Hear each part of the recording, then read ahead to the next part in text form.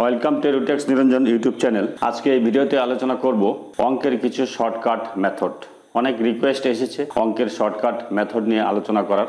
আমি পার্সেন্টেজের কিছু অঙ্ক শর্টকাট মেথড আমি আলোচনা করব, যেগুলো কম্পিটিটিভ এক্সাম এর জন্য খুবই কাজে লাগবে এবং কমনও পড়ে যায় অনেক কটি, এবং HM এক্সাম প্রিপারেশনের জন্য খুব কাজে লাগবে। তো চলুন শুরু করি।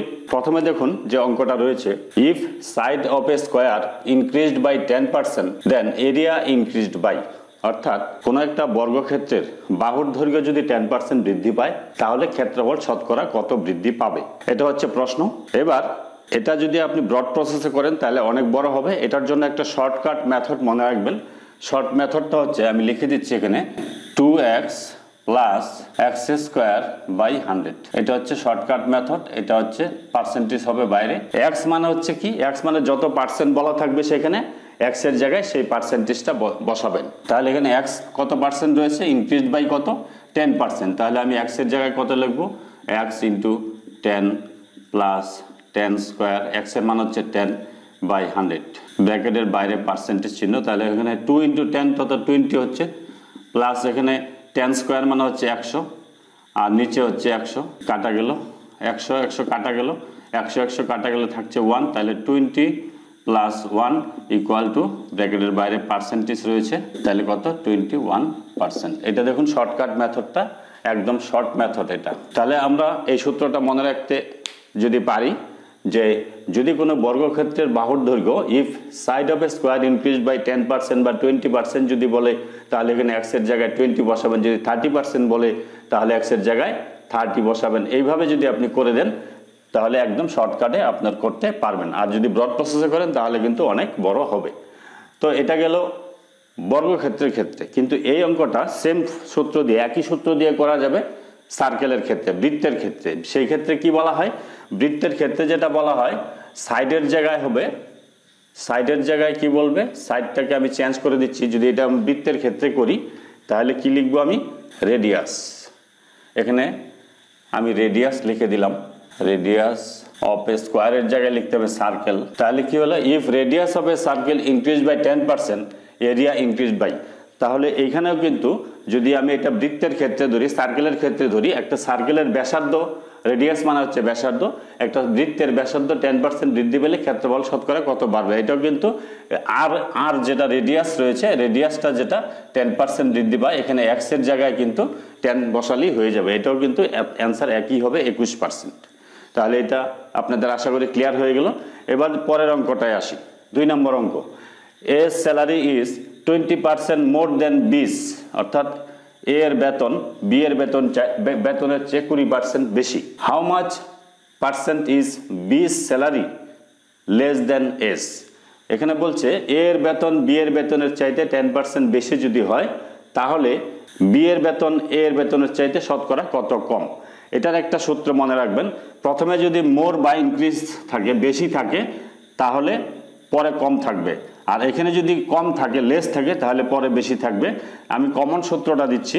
সূত্রটা হচ্ছে, মনে রাখবেন, আর বাই, শর্ট মেথডটা কি, শর্ট মেথডটা হচ্ছে আর বাই, আমি একসঙ্গে দিয়ে দিচ্ছি, প্লাস মাইনাস আর ইন্টু 100।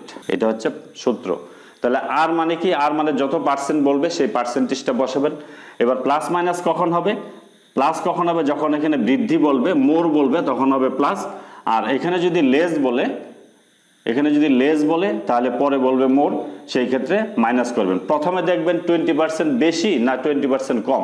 যদি 20% বেশি হয় তাহলে প্লাসের সূত্রটা লিখবেন, আর যদি এখানে কম হয় তাহলে পরে বেশি থাকবে, তাহলে মাইনাসের সূত্রটা লিখবেন। তাহলে আমি এখানে বসাচ্ছি অঙ্কটাতে, আর মানে কত, আর মানে যে পার্সেন্টেজটা বলা থাকবে সেই পার্সেন্টেজটা বসালাম 20। এবার নিচে কত, 100। এইটাকে প্লাস হবে 20 কেন, আর মানে পার্সেন্টেজ, যেহেতু এখানে মোর বলেছে তার জন্য এখানে প্লাস হচ্ছে 20 ইন্টু 100। তাহলে কত হলো, তাহলে দাঁড়ালো 20 বাই 120 ইন্টু 100। 0 0 কাটা গেল। এবার এটাকে যদি আমি কাটি 6, এটাকে 2 দিয়ে কাটলে 5, এইটাকে আরও কাটলে হচ্ছে 2 দিয়ে কাটলে 3, এটাকে যদি কাটি 2 দিয়ে 10, তাহলে কত আসছে, 50 বাই 3। এটা যদি আমি ভাগ করি তাহলে কত, 3 × 48, 16 সমস্ত 2/3% হবে অ্যান্সার। এটা একটা শর্ট মেথড গেল। এবার এই অঙ্কটাই যদি এখানে মোরের জায়গায় লেস থাকতো, এটা আশা করি বুঝতে পারলেন। মোরের জায়গায় যদি লেস থাকে, এখানে যদি লেস থাকে, এখানে লেস থাকবে আর এইখানে থাকবে মোর, উল্টোটা যদি থাকে, তাহলে প্রথমে যদি লেস থাকে তাহলে আমি কি সূত্র করব? মাইনাসের সূত্রটা করব। আমি দুটোই দেখাচ্ছি। মাইনাসের সূত্রটা করব। তখন মাইনাসের সূত্র করলে আমি কি লিখব? 20/100 মাইনাস আর যেহেতু লেস রয়েছে প্রথমে, তার জন্য এখানে আমি মাইনাস আর লিখলাম ইন্টু 100। তাহলে কত হলো? 20/80 ইন্টু 100। তাহলে এটা কাটলে হচ্ছে 4 দিয়ে কাটলে 25। তাহলে উত্তর আসবে 25%।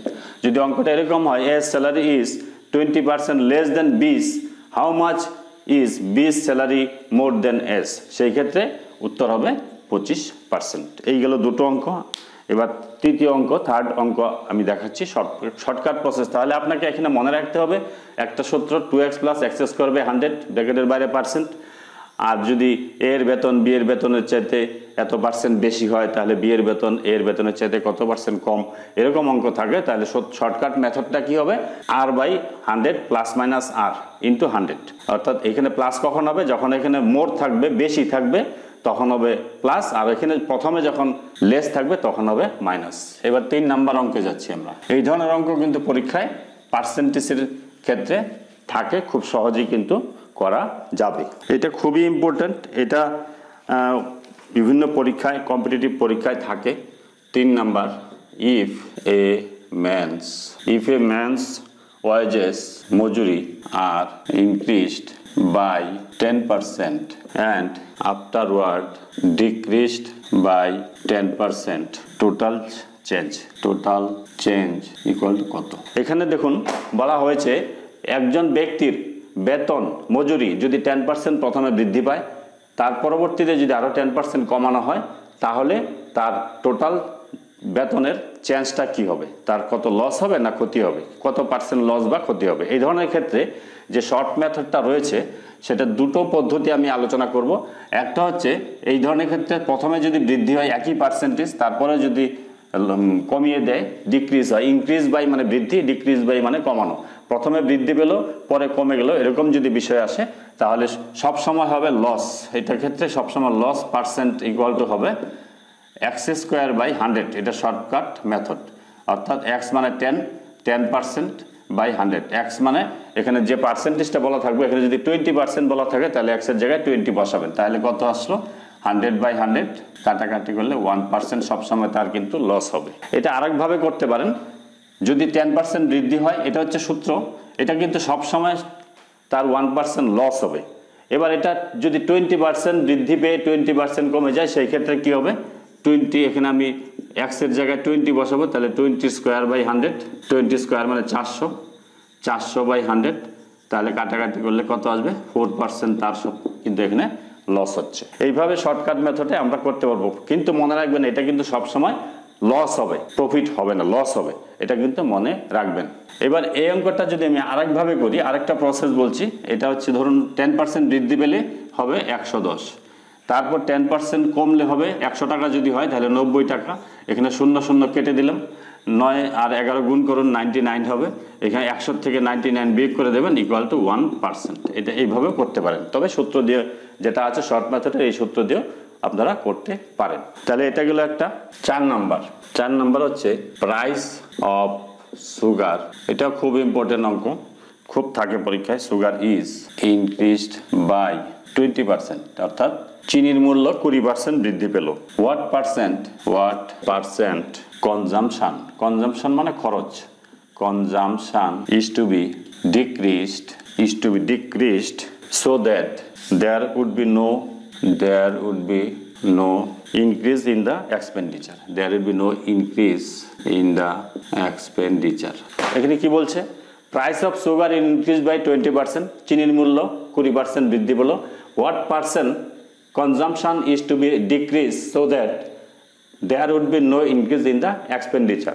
অর্থাৎ তাহলে খরচ অপরিবর্তিত রাখতে হলে, খরচ বাড়ানো যাবে না, তাহলে কত % কনজাম্পশন কমাতে হবে, অর্থাৎ চিনির ব্যবহার কত % কমাতে হবে। এই ধরনের ক্ষেত্রে আপনারা মনে রাখবেন যে সূত্রটা খুবই গুরুত্বপূর্ণ, সেটা হচ্ছে যে আগের সূত্রটা আমি বলেছিলাম সেই সূত্রটা এখানে অ্যাপ্লিকেবল হবে। যেমন এই আগের যে সূত্রটা ছিল যে শর্ট মেথডটা, সেই মেথডটা দিয়ে এটাও করা যাবে, R/100 ± R × 100। তাহলে এখানে দেখুন ইনক্রিজ বলেছে, 20% বৃদ্ধি বলেছে, তাহলে আমি এখানে কি লিখব? প্লাসের সূত্রটা লিখব, মাইনাসটা লিখব না, মাইনাসটা আমি মুছে দিলাম।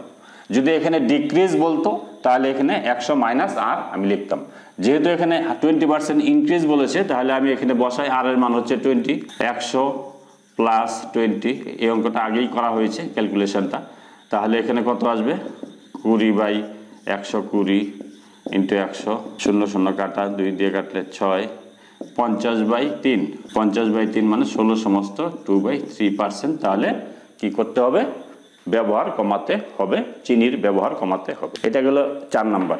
আশা করি বুঝতে পেরেছেন। যদি কোথাও না বুঝতে পারেন কমেন্ট করবেন, এই ভিডিওর কমেন্ট বক্সে কমেন্ট করবেন, আমি চেষ্টা করব উত্তর দেওয়ার। তারপরে দেখুন আরেকটা অঙ্ক, 5 number. The price of Maruti car rises by 30%। Maruti গাড়ির দাম 30% বৃদ্ধি করা হলো। ওয়াইল বৃদ্ধি করা হলে সেল কমে গেল। While the sell of car came down 20%। এটা কিন্তু খুব গুরুত্বপূর্ণ একটা ফর্মুলা রয়েছে। তারপরে কোশ্চেন বলছে what is the percentage change in the total revenue, in the total বা অন দ্য হোল লিখতে পারি আমি, অন দ্য হোল লিখি, change on the whole, on the whole মানে হচ্ছে মোটের উপর। তাহলে অঙ্কটা কি?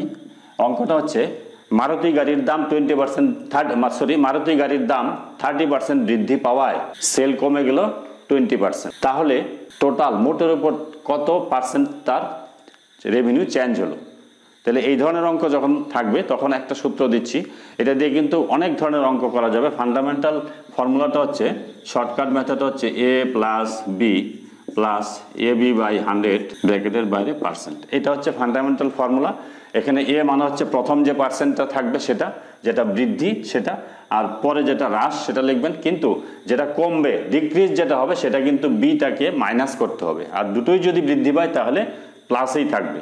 তাহলে এখানে দেখুন একটা বৃদ্ধি পেয়েছে, তাহলে এখানে ফর্মুলাটা কি হবে? এ বিটা কমেছে, বি পার্সেন্টেজ কত? 20%। বি এর পার্সেন্টেজ কাম ডাউন, যেটা মাইনাস হবে, এটা বি এর পার্সেন্টেজ কত? মাইনাস হবে যেহেতু, তাহলে A - B - AB/100। এই ক্ষেত্রে এই ফর্মুলাটা হবে। এবার এই ফর্মুলাটা যদি আপনার মনে না থাকে তাহলে আপনি কি করতে পারেন? এই ফর্মুলাটার মধ্যেই লিখে দিতে পারেন। কিভাবে লিখবেন দেখাচ্ছি। A মানে কত? 30% প্লাস, বি বলছে কমে গেছে, তাহলে এখানে -20 প্লাস এ মান কত? এ এর মান বসালাম 30 ইন্টু বি এর মান কত? যেগুলো ডিক্রিজ হবে সেগুলো মাইনাস দিয়ে বসাবেন, তাহলেই হয়ে যাবে /100। তাহলে কি দাঁড়ায় দেখুন, ব্র্যাকেটের বাইরে %। তাহলে এখানে কি দাঁড়ালো? 30 - 20।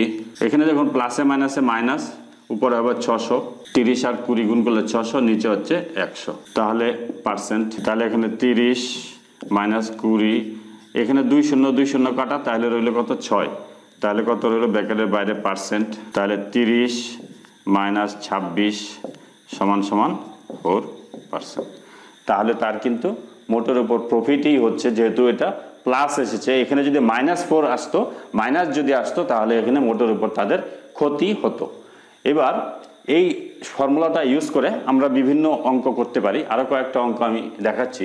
যদি এরকম হয় যে একটি আয়তক্ষেত্রের দৈর্ঘ্য 30% বৃদ্ধি পেল এবং প্রস্থ 20% হ্রাস পেল, তাহলে ক্ষেত্রফলের কি পরিবর্তন হবে? সেই ক্ষেত্রে এই ফর্মুলাটা দিয়েই করা যাবে, 4% হবে। এবার যদি দুটোই বৃদ্ধি বলে, যদি বলে যে একটি আয়তক্ষেত্রের, একটি রেক্ট্যাঙ্গুলার, যদি বলা হয় একটি আয়তক্ষেত্রের দৈর্ঘ্য লেংথ ধরুন বৃদ্ধি পেল 20%, আবার ব্রেথ, দুটোই যদি বৃদ্ধি পাওয়া হয়, দুটোই যদি ইনক্রিজ হয়, তাহলে কি ফর্মুলা করব আমি? অর্থাৎ দৈর্ঘ্য বৃদ্ধি পেল 20%, প্রস্থ বৃদ্ধি পেল কত? 10%, তাহলে ক্ষেত্রফল কি চেঞ্জ হবে? সেই ক্ষেত্রে দুটোই যেহেতু বৃদ্ধি, তাহলে আমি প্লাস ফর্মুলাটা দিয়েই করব। তাহলে এ এর মান কত লিখব? 20 প্লাস বি এর মান কত লিখব? 10 প্লাস 20 ইন্টু 10। যেহেতু দুটোই বৃদ্ধি তাই কোনো মাইনাস কিন্তু আমি ব্যবহার করলাম না।